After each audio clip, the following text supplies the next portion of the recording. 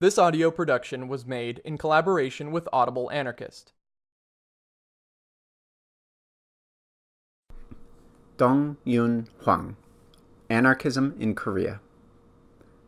Anarchism, accepted by Korean radicals in the early 1920s as an idea for independence from Japanese colonial rule since 1910, was one of the most important currents in the Korean independence movement.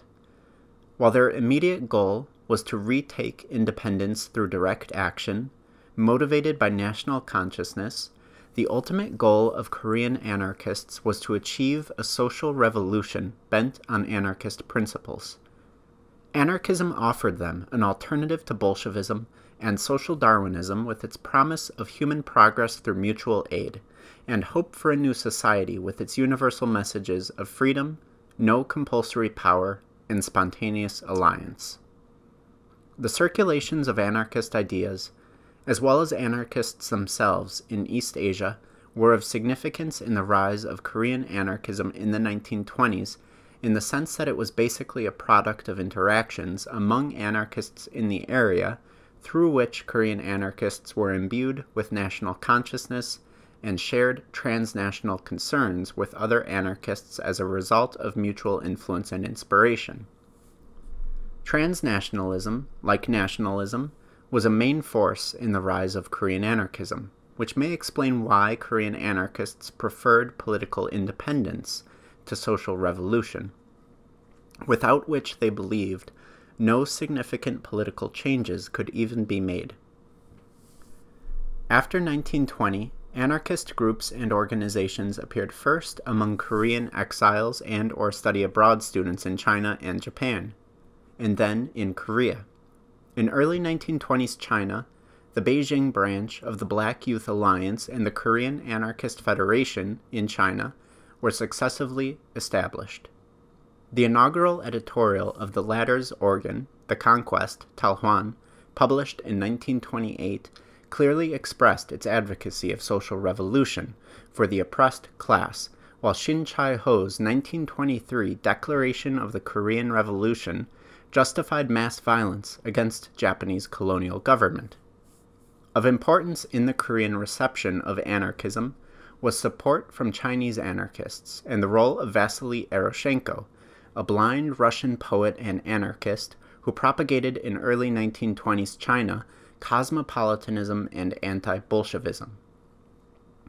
Many Korean anarchists participated in such anarchist projects as the opening of the National Shanghai Labor University, 1928, the Movement for Self-Defensive Rural Communities, 1927-28, in Gwangju, and educational experiments, 1929 to the early 1930s, also in Gwangju. After 1931, many engaged in armed struggles against Japan, in collaboration with some Chinese anarchists. Their goal, however, was still social revolution rather than political independence, as exemplified in the platform and declaration of the Alliance of Korean Youths in South China. In Japan, the first anarchism-oriented Black Wave Society appeared in 1921, but a group of Korean anarchists withdrew from it to establish the Black Friends Society and published Fat Korean, Hutoi Senjin. Park Yeol was a leading figure in the organizations and journal until 1923, when he and his Japanese comrade Kaneko Fumiko were arrested for their alleged conspiracy to assassinate the Japanese emperor.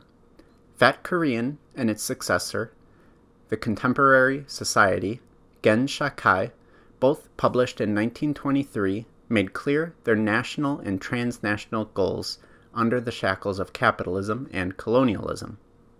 Park's arrest was a setback to the Japan-based Korean anarchist movement, which was revived briefly with the organization in 1926 of the Black Movement Society, which became a member of the Japanese Black Youth League. Obviously, many Japan-based Korean anarchists partook in the various publications and organizational activities of their Japanese counterparts, which was conducive to their survival under Japanese surveillance. Their activities used to be supported and even sponsored by Japanese anarchists, such as Osugi Sake, Hata Shuzo, and Iwasa Sakutaro. The Korean anarchist groups in Japan manifested their criticism of capitalism, colonialism, and the nationalist movement, and made poignant attacks on Bolsheviks as a new privileged class. Their movement, however, began to decline after 1930 due to tight control of dangerous thoughts in Japan after its invasion of China.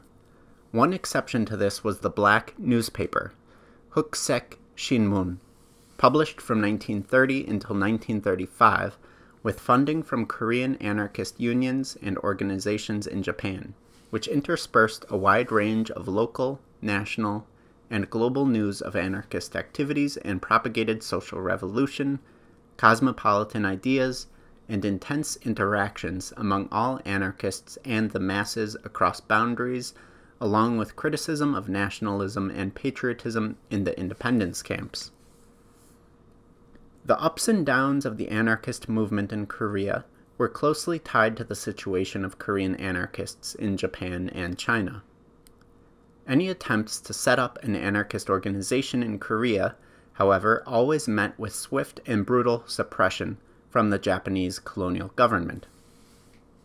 Attempts to establish the Black Flag Federation, 1924, the Real Friend Federation, 1925, and Choi Gabriang's scheme to establish the Korean Anarcho-Communist Federation, 1929, were all immediately crushed.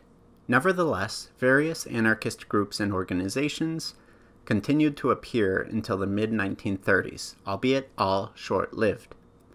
In the 1930s and 1940s, anarchists in Korea were either arrested or forced underground to survive. Similar to their counterparts in China and Japan, their goal was not so much Korea's independence as the realization of an anarchism-oriented society. In the 1930s, the Korean anarchist movement began to be at the ebb both at home and abroad, from which it never recovered. The notion and idea of social revolution, however, was sustained at least until 1945, coexisting with its national goal of independence.